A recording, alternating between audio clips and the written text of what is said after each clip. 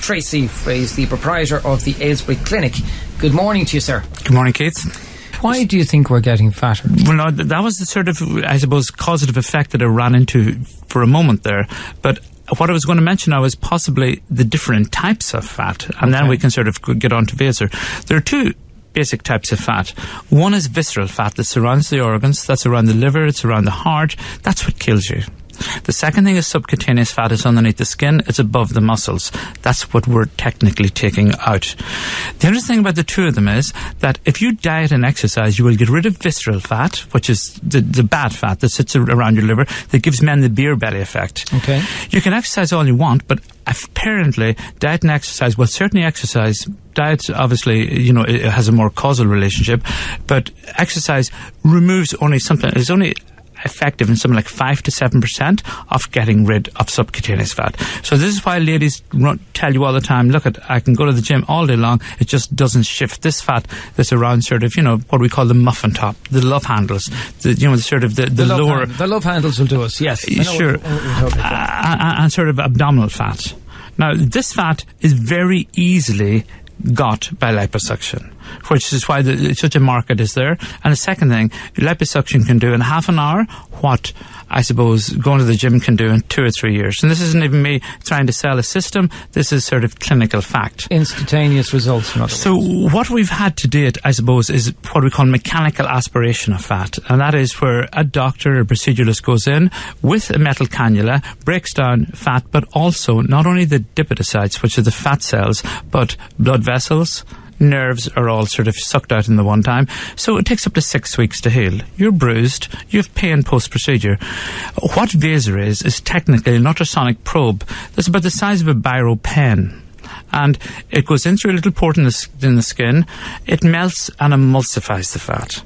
And as a consequence, you wait a couple of minutes and you just aspirate or suck the fat back out. So because it leaves the nerves, blood vessels behind, people are up and running within 2 days, you know, and you wear a corset for a few weeks after sort of normal liposuction. You wear a corset for about 6 weeks. But this is why it became so popular, because it ended up being cheaper, safer, less traumatic, less invasive, and as a consequence, people can come in 2 or 3 hours, getting it done under a local anaesthetic. Everything we try to do these days is under local anaesthetics. They're safer. There's a mortality rate that exists with anaesthesia that's up to 1 in 5,000. And this comes from many reasons. People who are fatter have higher risks. People who have heart attacks are getting bypasses done. People who are in road traffic accidents, people who are cancer patients. So people do die under anaesthesia, and it's not the anaesthesia's fault, it's the comorbidity that the patients are carrying. So if you can do something under a local anaesthetic, I mean, obviously the person can sit back, they can watch television, they can watch a DVD and get the procedure done to them. The downside of doing it under local anaesthetic is the fact that you're putting something like 2 litres of fluid into the sort of fat cells around their abdomen. We're going to suck out maybe 2 litres, 2.5 litres. So overnight they're going to seep out about another half a litre, 500 mils, but about the size of a pint. But most people realise that it goes into little sort of dressings around them, and then the next day that's changed and they're up and running. The fantastic thing about this as well is that normally with the older sort of methods of liposuction, if you remove 2 litres of fat, you could technically put a person into shock. It was too much fluid to take out of the system. The beauty of doing it under local anaesthetic is because you're actually putting in high volume of fluid, you restore the homeostatic balance within the body, and the person can go home, and it'd be extremely unusual to see anybody having any problems post-procedure. There's something like 250,000 VASER procedures done worldwide now, and, you know, any of the side effects, I think, have just been minimal. Possibility of infection maybe as low as, I think, 0.4%. You have a possibility of something called seromas, which are little collections of fluid that have to be aspirated off on their needle, and that's about 1 in 100. But, you know, we did 3 yesterday, we're doing 3 today, and you wouldn't really see problems from 1 year to the next. And you hear about people who have had liposuction, celebrities. I mean, that's, you read it in the paper, and then you see them 2 years later and they have to do it again. Sure. So, I mean, is there a case once you've had this procedure, you have to be behave yourselves as such. I think that's fair to say, Keith. And the interesting thing is the two different types of fat. It seems that if you take off fat cells, they cannot come back. You're born with, I think, it's 40 billion fat cells. If a proceduralist sucks off so many, they're gone and that's it. Now, can it come back? It can. And the interesting thing is that it comes back in a different way. New cells don't come back, but the cells that are there can get bigger. But the interesting thing about subcutaneous fat is that it seems then to change its own physiological status. So in other words, even though you could have ran to the gym, with the older fat cells, there were fairly tough things underneath the skin, the new ones as well seem to respond more like visceral fat cells, that if you do the diet and exercise, they can go away, it seems, up to 4 times faster than the older type that were sluggish and didn't remain there at all. So the type of people, I suppose, that we can't do are the sort of men that come in with beer bellies, because a lot of that fat is underneath the rectus muscles of the abdomen, and you couldn't just get an instrument in there. Now, these people are obviously more suitable if they have to get any procedure done for something like gastric banding. And even though in Ireland gastric banding has had a horrendous name over the years, patients dying in some clinics, then recently as well, that doctor, down the country that sort of, wasn't adjusting the bands afterwards, patients vomiting, patients not losing any weight.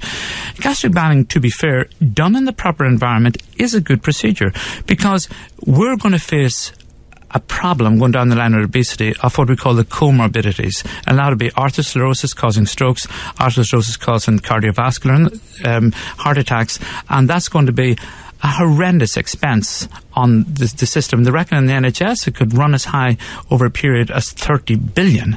Now, if you do something like gastric banding, obviously the expense to the state drops.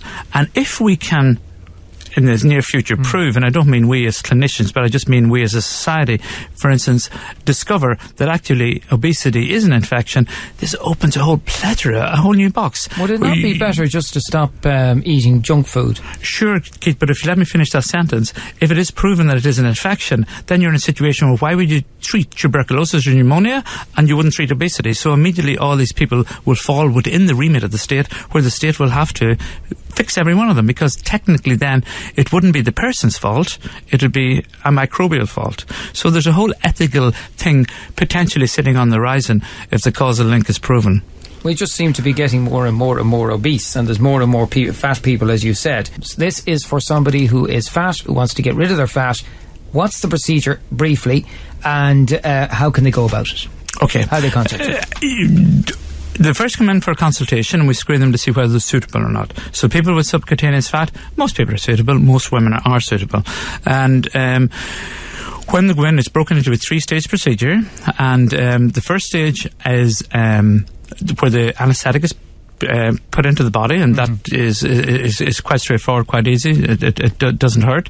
The second stage is we make a little porthole, pass in a cannula, and you emulsify the fat. And the third stage then is you aspirate out. So that's the technical end of it. The whole thing takes about 2 hours, and the patient, if they want to sort of get the procedure, I mean, obviously they can phone us at Aylesbury, and that's Dublin number is 269-2255. The Cork number is 021-485-7744, and they'll always get us on aylesburyclinic.ie. And this is the quicker version and the better version from the old liposuction system. Oh, absolutely. I think that, this has superseded the old system, and probably in the future itself will be superseded by something else. Okay. And it's obviously quite popular, as you said. You've had a couple for the last couple of days. Oh, absolutely. Lovely. The most popular. Pleasure talking to you. Dr. Patrick Treacy, the proprietor of the Aylesbury Clinic. We were talking about VASER ultrasonic liposuction system. You can contact them if you want any more details. Let's take a break.